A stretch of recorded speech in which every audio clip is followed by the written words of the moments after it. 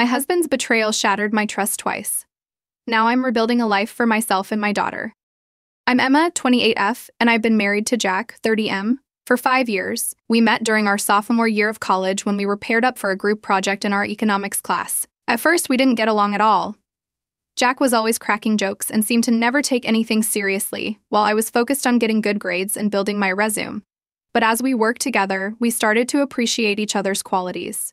Jack helped me loosen up and enjoy college life more, and I helped him focus on his studies. We started dating at the end of that semester, but our relationship was rocky for the first couple of years. We'd break up every few months over silly arguments or misunderstandings. Looking back, I think we were both just young and didn't know how to communicate properly. But each time we broke up, we'd end up getting back together within a few weeks, unable to stay apart. After graduation, we both got entry-level jobs in the same city. Jack worked in marketing and I started as a junior software developer. Living in the same city and not having the stress of college made our relationship much more stable. We moved in together after a year, and 2 years later, Jack proposed during a weekend trip to the beach. Our wedding was small but beautiful. We got married in Jack's parents' backyard, surrounded by our closest friends and family. For the first few years of our marriage, everything was great. We both focused on our careers, traveled when we could, and enjoyed our time together. We talked about having kids someday, but it always seemed like a distant future plan.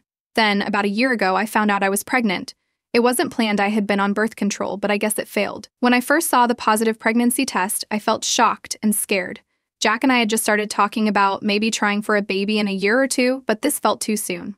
When I told Jack about the pregnancy, his reaction surprised me. He was thrilled. He immediately started talking about baby names and how we'd need to convert the guest room into a nursery. He even called his parents that night to share the news, despite my asking him to wait until we had time to process it ourselves. I, on the other hand, wasn't so sure. I had just been promoted to lead developer on a big project at work. It was a huge opportunity for me, and I was worried about how a baby would impact that. Plus, Jack and I had talked about traveling more before settling down with kids. We had plans to visit Japan next year, something we'd both always wanted to do. I tried to talk to Jack about my concerns, but he didn't seem to hear me. He'd say things like, "Don't worry, it'll all work out, or we'll figure it out together." But I needed more than vague reassurances. I needed a concrete plan. As the weeks went by, Jack's excitement only grew. He started buying baby clothes and toys, even though I had told him multiple times that I wasn't sure if I wanted to keep the pregnancy. It felt like he wasn't listening to me at all. One night, about 2 months into the pregnancy, I finally broke down. We were lying in bed, and Jack was talking about paint colors for the nursery. I couldn't take it anymore. I told him that I was thinking about terminating the pregnancy. Jack's reaction was intense. He got out of bed and started pacing the room. He accused me of being selfish and not considering his feelings. He said he couldn't believe I would even think about killing our baby. We had a huge fight that ended with Jack sleeping on the couch. The next morning, Jack left for work without saying goodbye. When I got home that evening, I found a note from him saying he needed some time to think, and that he was going to stay with his brother for a few days. I felt terrible, but I also felt relieved to have some space to think. I spent the next few days researching my options and trying to figure out what I really wanted. I also called my older sister, Sarah, who had 2 kids of her own. She was supportive and listened without judgment, which I really appreciated. When Jack came back after 4 days, he was calmer. He said he had talked to his brother and realized that he had been pressuring me. He apologized and said he would support whatever decision I made. But I could see the disappointment in his eyes when he said it. After a lot of thought and discussion, we decided to keep the baby. Jack was overjoyed, and I tried to be happy too. But as my pregnancy progressed, I started feeling more and more resentful. Jack was so excited about every little thing, the first ultrasound, feeling the baby kick, while I just felt stressed and overwhelmed. I threw myself into work, often staying late at the office. My project was entering a critical phase, and I wanted to prove that I could handle it despite being pregnant. Jack started complaining that I wasn't taking care of myself or bonding with the baby. We started fighting more and more. Things came to a head when I was 7 months pregnant. I had a big deadline at work and was pulling long hours. One night, I came home late to find Jack sitting at the kitchen table, looking upset. He told me that he had run into my coworker, Sarah, at the grocery store. Sarah had mentioned how impressed she was with how hard I was working, especially given my condition. Jack was furious. He accused me of prioritizing work over our baby and our marriage. He said he felt like I didn't even want this baby and that I was trying to pretend I wasn't pregnant. I snapped back, telling him that just because I was pregnant didn't mean I had to give up my entire identity. We had a massive fight that ended with Jack storming out of the house. He came back the next day, but things were tense between us. We barely spoke for the next few weeks. I felt like I was living with a stranger. The Jack I had fallen in love with, the one who made me laugh and supported my dreams, seemed to have disappeared. Then, 2 weeks before my due date, I went into early labor. Jack rushed me to the hospital, and 18 hours later, our daughter, Emily, was born. Holding her for the first time, I felt a rush of love that I hadn't expected. Jack was crying tears of joy, and for a moment, it felt like everything might be okay. But once we got home, reality set in. I struggled with breastfeeding and postpartum depression. Jack tried to be supportive, but I could tell he was frustrated that I wasn't instantly in love with motherhood, the way he was with fatherhood. He seemed to know instinctively how to calm Emily when she cried, while I felt awkward and unsure. Things came to a head when Emily was 3 months old. I got an offer for a promotion at work, which would mean longer hours but a significant pay increase. When I told Jack, he was furious. He said I was abandoning our family and that if I took the job, he would quit his job to be a stay-at-home dad. I was shocked. We had always talked about both of us working and sharing childcare responsibilities. In fact, before Emily was born, Jack had been talking about gunning for a promotion himself. I felt like Jack had completely changed since Emily was born, and I didn't know how to talk to him anymore. Now I'm sitting here with a 4-month-old baby, a husband who feels like a stranger, and a career opportunity that could change my life. I don't know what to do. Am I the asshole for wanting to take this job? Should I prioritize my family over my career? I feel like no matter what I choose, I'm going to lose something important to me. In peace, I love Emily and I love Jack, but I also love my work. I've worked hard to get where I am in my career, and this promotion could set me up for even bigger opportunities down the line. But I'm afraid if I take it, I'll lose my family. And if I don't take it, I'll resent Jack and Emily. I've tried talking to my friends about this, but most of them don't have kids and don't really understand. My sister Sarah has been supportive, but she chose to be a stay-at-home mom, so her is different. So my parents think I should prioritize my family, while Jack's parents have been oddly silent on a matter. I feel like I'm at a crossroads and I don't know which path to take. I want to be a good mother to Emily, a good wife to Jack, and a successful professional. But right now, it feels like those things are mutually exclusive. How do I choose? And how do I live with myself if I make the wrong choice? Update 1 3 weeks later. Thank you all for your comments and advice on my original post. A lot has happened in the past few weeks, and I wanted to give you an update. After reading your comments, I realized that Jack and I needed to have a serious conversation about our expectations and goals. I had decided to take a day off work so we could talk without interruptions. I arranged for my sister Sarah to watch Emily for the day. So when I told Jack I wanted to talk, he seemed relieved. We sat down at the kitchen table, and I started by telling him how I felt, that I loved him and Emily, but I also loved my work and didn't want to give up my career. I explained that the promotion was important to me not just for the money, but for my personal growth and satisfaction. To my surprise, Jack broke down crying. He confessed that he had been struggling with his own issues since Emily was born. He said he felt inadequate as a father and was terrified of messing up. He admitted that his insistence on me staying home was partly because he was scared of being alone with Emily. This revelation shocked me. Jack had always seemed so confident and excited about fatherhood. I had no idea he was dealing with these fears. As we talked more, Jack opened up about feeling overwhelmed and unsure of himself. He said he had been putting on a brave face because he thought that's what a good father should do. We talked for hours, really listening to each other for the first time in months. Jack admitted that he had been wrong to pressure me about work and that he was proud of my accomplishments. I apologized for not being more understanding of his struggles. We decided that I would take the promotion, but we would hire a part-time nanny to help out. Jack agreed to talk to a therapist about his anxiety around parenting. We also made a plan to have regular check-ins to make sure we were both feeling supported. For a few days after our talk, things seemed better. We were communicating more, and there was less tension in the house. I started my new position at work, and Jack was making an effort to be more involved with Emily's care. I felt hopeful that we were on the right track. But then, about a week after our talk, something happened that threw everything into chaos again. I was at work late one night, finishing up a project for my new position. I got a call from Jack, who sounded panicked. He said Emily had a high fever, and he didn't know what to do. I told him to call the pediatrician and that I'd be home as soon as I could. When I got home, I found Jack pacing in the living room with a crying Emily. He hadn't called the pediatrician. He said he was too scared and didn't want to mess it up. I was furious. I took Emily, called the doctor myself, and we ended up having to take her to the emergency room. Emily was fine. It was just a typical baby fever, but I was shaken. Jack's inability to handle a basic parenting task had put our daughter at risk. When we got home from the hospital, I confronted him about it. Jack broke down again. He confessed that he had been having panic attacks when left alone with Emily. He said he had been too ashamed to tell me or to get help.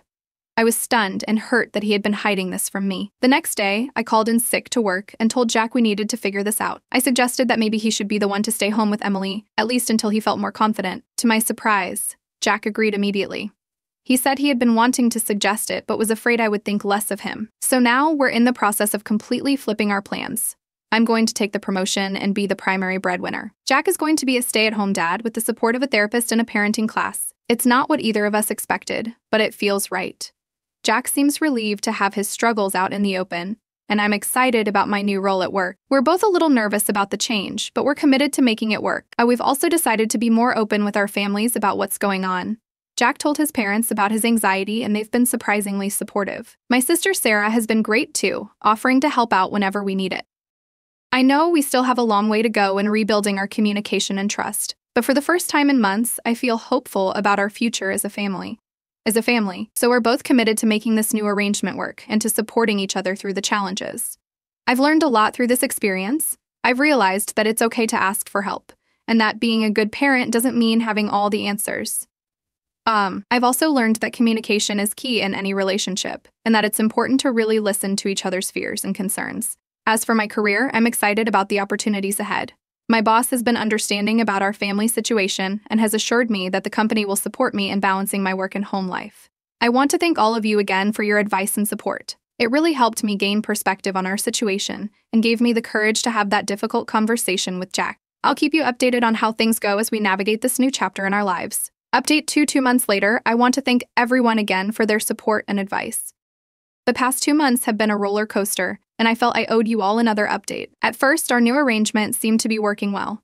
I threw myself into my new role at work, and Jack seemed to be thriving as a stay-at-home dad. He was going to therapy regularly and taking parenting classes. He even started a blog about his experiences as a stay-at-home dad, which seemed to be helping him process his feelings and connect with other parents. Emily was doing great too. She was growing fast and hitting all her milestones. Jack was much more confident and caring for her, and I loved seeing them bond. So when I'd come home from work, Jack would excitedly tell me about their day, the new sounds Emily was making, the games they played, the little adventures they had at the park. But about a month in, I started noticing some strange things.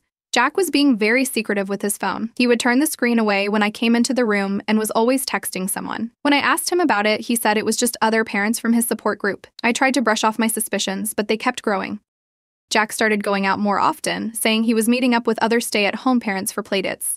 But sometimes he would come home smelling like alcohol, which was odd for afternoon playdates. One night, I couldn't take it anymore. While Jack was in the shower, I looked at his phone. I know it was a breach of privacy, but I couldn't shake the feeling that something was wrong. What I found made me feel sick. Jack had been talking to my best friend, Lisa. And it wasn't just friendly chat. They had been sexting and making plans to meet up while I was at work. There were messages going back several weeks, getting progressively more explicit. Lisa and I had been friends since high school. She was my maid of honor at our wedding. She was Emily's godmother. I couldn't believe she would do this to me. I confronted Jack as soon as he got out of the shower. At first, he tried to deny it, but when I showed him the messages, he broke down. He admitted that he and Lisa had been having an emotional affair for weeks. He swore they had never been physical, but I didn't know if I could believe him. Jack tried to explain. He said he had been feeling lonely and overwhelmed as a stay-at-home dad. Lisa had reached out to check on him, and things had escalated from there. He said he knew it was wrong, but hadn't known how to stop it. I was devastated. Not only had Jack betrayed me, but Lisa had too. I kicked Jack out of the house that night and told him to stay with his brother. I also called Lisa and told her our friendship was over. The next few weeks were incredibly difficult. I took some time off work to process everything and figure out what to do. Jack kept calling and texting, begging for another chance. So he said the affair was a mistake, that he had been feeling insecure and Lisa had made him feel wanted. I didn't know what to believe. Lisa tried to apologize too. She sent me long emails explaining how sorry she was, how it had been a moment of weakness, but I couldn't bring myself to respond. The betrayal was too fresh, too painful. I was torn. On one hand, Jack had betrayed my trust in the worst way possible. On the other hand, we had a daughter together, and I knew how much Jack had been struggling. I didn't want to break up our family if there was any chance of salvaging it. After a lot of thought, I decided to give Jack one last chance. I told him he could come home, but we would be sleeping in separate rooms. I also insisted that we start couples therapy immediately. It's been a month since Jack came home, We're in therapy twice a week, and Jack is continuing his individual therapy as well. He's cut off all contact with Lisa and has given me full access to his phone and social media. So he's also stepped up as a father, taking on even more responsibilities with Emily. So I'm still hurting, and I don't know if I'll ever be able to fully trust Jack again, but I'm trying to take it one day at a time for the sake of our daughter. Jack seems genuinely remorseful and is working hard to rebuild our relationship. As for me, I'm focusing on being the best mother and employee I can be. My boss has been understanding about the situation and has allowed me some flexibility in my schedule. I've also started seeing a therapist on my own to work through my feelings about the affair and my struggles with motherhood. I've cut off all contact with Lisa. It hurts to lose my best friend, but I know I can't have her in my life anymore. Some of our mutual friends have reached out, and I've been honest about what happened.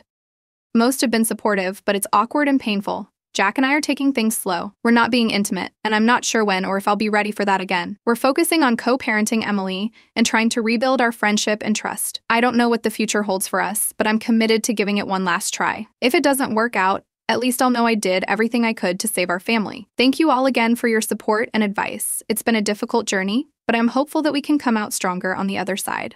Update 3 6 months later. It's been 6 months since my last update, and I felt it was time to share what's been happening. After discovering Jack's emotional affair with Lisa, we spent months in intensive couples therapy. We worked hard on rebuilding trust and improving our communication.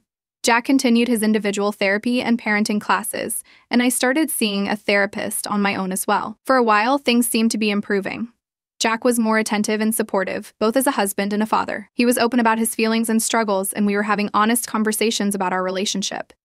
I was slowly starting to trust him again, though it was a difficult process. Emily was thriving. She started walking and saying her first words. Watching her grow and develop was a bright spot during this challenging time. Jack was an attentive father, and despite our issues, we were able to co-parent effectively. At work, I was excelling in my new role. The promotion had been challenging, but I was rising to meet those challenges. So my boss was pleased with my performance, and there was talk of further advancement in the future. But about 3 months ago, something changed. I started noticing Jack becoming distant again. So he was spending more time on his phone and being vague about his whereabouts. My gut told me something was off, but I tried to ignore it, not wanting to believe that Jack could betray me again. Then, 2 weeks ago, I got an anonymous email. It contained screenshots of messages between Jack and several women from his parenting support group. So the messages were flirtatious and inappropriate, though not as explicit as the ones with Lisa had been. When I confronted Jack, he initially tried to downplay it, saying it was just harmless flirting. But as I pressed him, the truth came out. He admitted that he had been seeking attention and validation from other women again. He swore he hadn't met up with any of them physically, but at this point, I didn't care. The trust was broken again. I realized then that no matter how much therapy we did, no matter how hard we tried, Jack wasn't going to change. He had a pattern of seeking validation outside our marriage whenever things got tough, and I couldn't live with that constant fear and suspicion. So I made the hardest decision of my life. I told Jack I wanted a divorce. He begged and pleaded, promising to change for real this time. But I knew in my heart that it was too late. The love and trust that had once been the foundation of our relationship were gone, replaced by hurt and resentment. I've spent the last 2 weeks meeting with a lawyer and making arrangements for our separation. We've agreed to a co-parenting schedule for Emily, and Jack will be moving out at the end of the month. We're trying to keep things amicable for Emily's sake, but it's been difficult. It's been incredibly hard, especially explaining to Emily why Daddy won't be living with us anymore. She's too young to really understand, but she can sense that something is wrong. We've been working with a child therapist to help us navigate this transition in the healthiest way possible for her. As for me, I'm focusing on healing and moving forward. My job has been a source of stability and fulfillment during this chaotic time, and I'm grateful for that. I've also reconnected with some old friends who have been incredibly supportive. My family has been a huge help. My sister Sarah has been coming over regularly to help with Emily, and my parents have been supportive both emotionally and practically. So it's reminded me of how important family support is during tough times. I've also started to rediscover myself outside of my roles as wife and mother. I've joined a book club and started taking a photography class. It's been refreshing to focus on my own interests and personal growth. The road ahead won't be easy. Single parenthood is daunting, and I know there will be challenges. But for the first time in a long time, I feel hopeful about the future. I'm looking forward to creating a happy, stable life for Emily and myself. I've learned a lot through this experience. I've learned the importance of trusting my instincts and not ignoring red flags. I've learned that it's okay to prioritize my own happiness and well-being, and I've learned that I'm stronger than I ever knew.